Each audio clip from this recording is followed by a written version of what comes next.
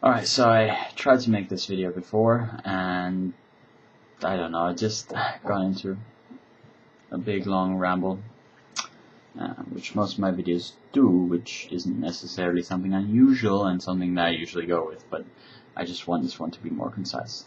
So it's about Terry Jones. He's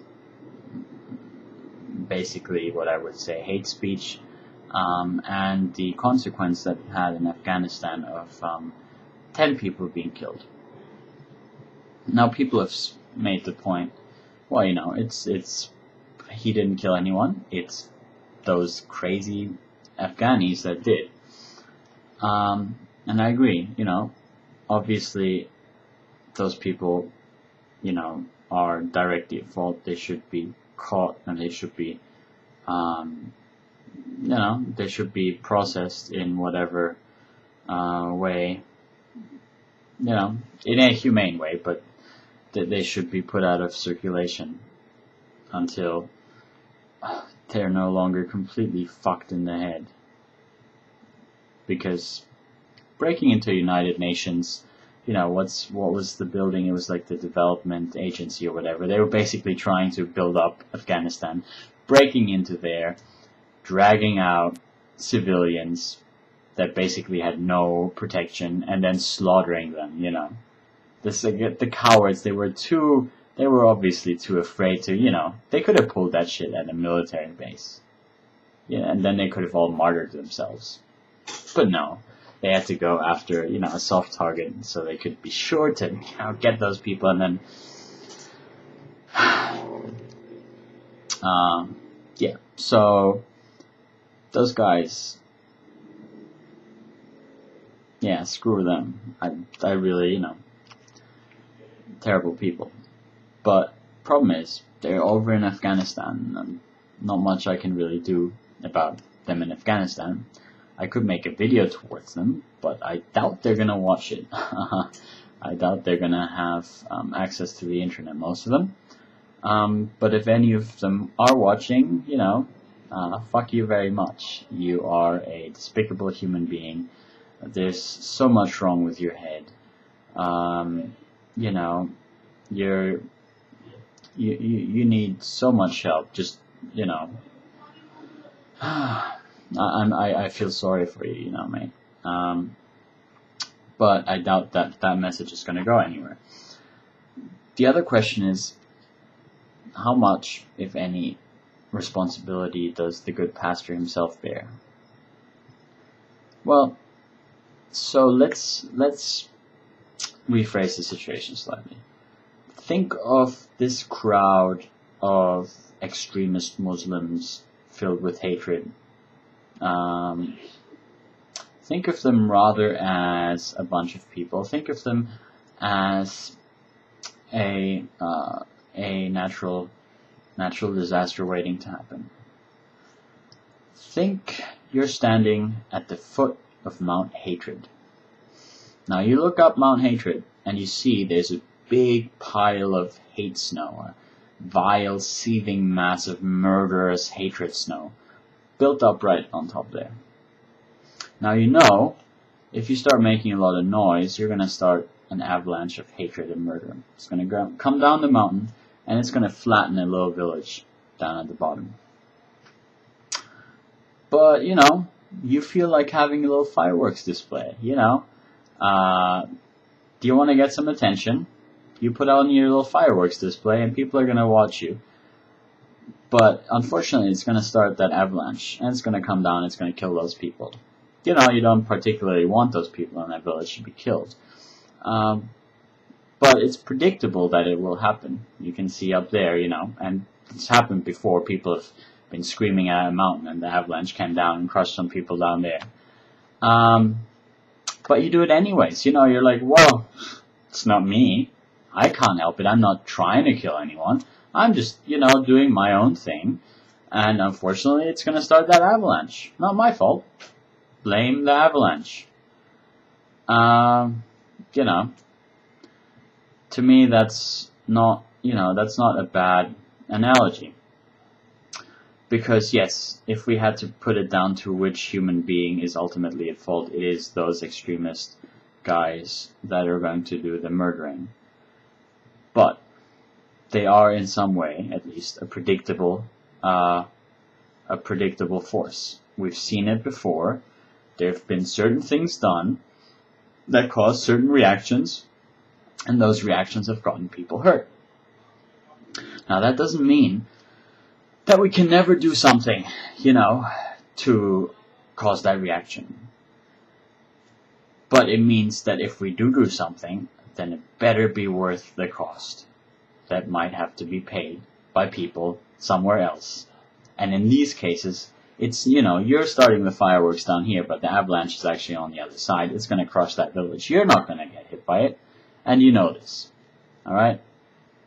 So, you know that you're potentially starting violence, and you're going to be able to keep out of it clean. To me, that's an act of supreme cowardice, especially when there's no clearly defined goal here whatsoever.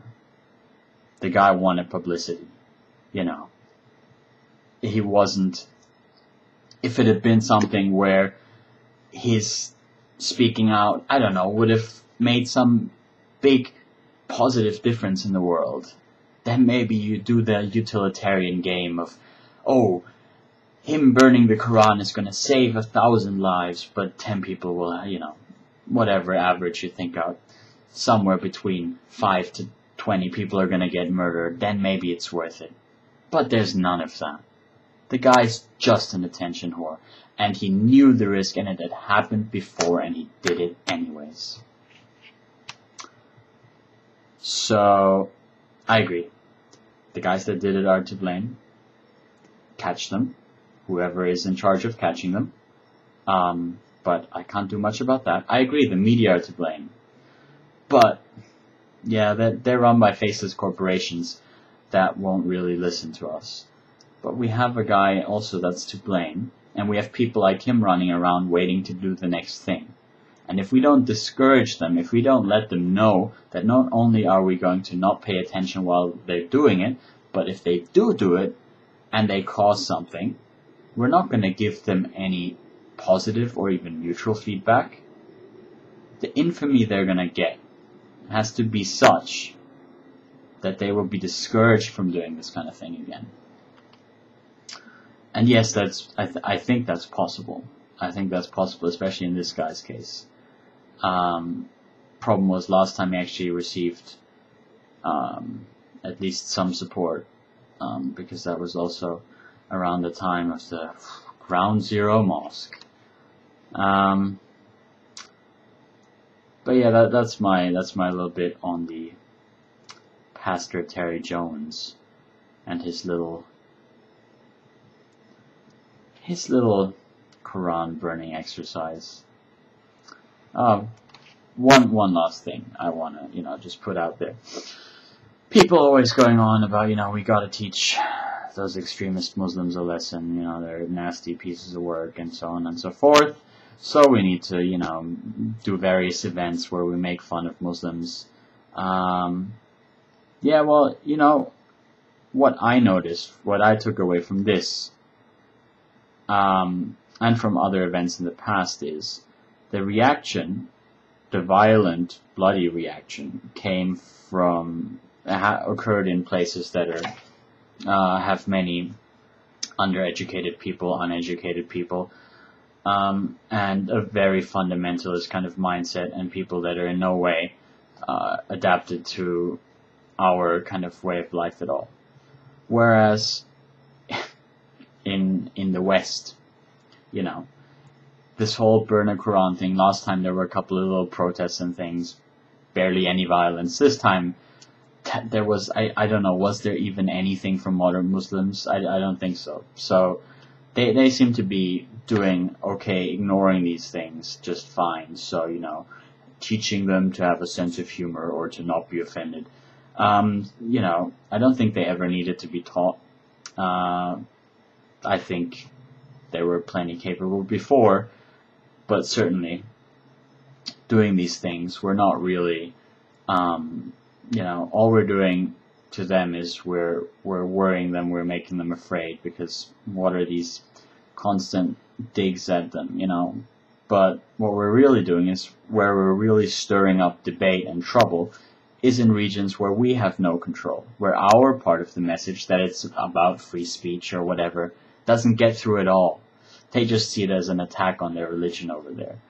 So, yeah, I think if we look at things over there and then take that as positive reinforcement and as some kind of like a further motivation to have more of these events, I think that's nonsensical, because those people are not going to hear your message. What they're going to hear is, they hate our religion, they hate us, it's a war of us against them. Yeah, this was Church of STFU. See you all later.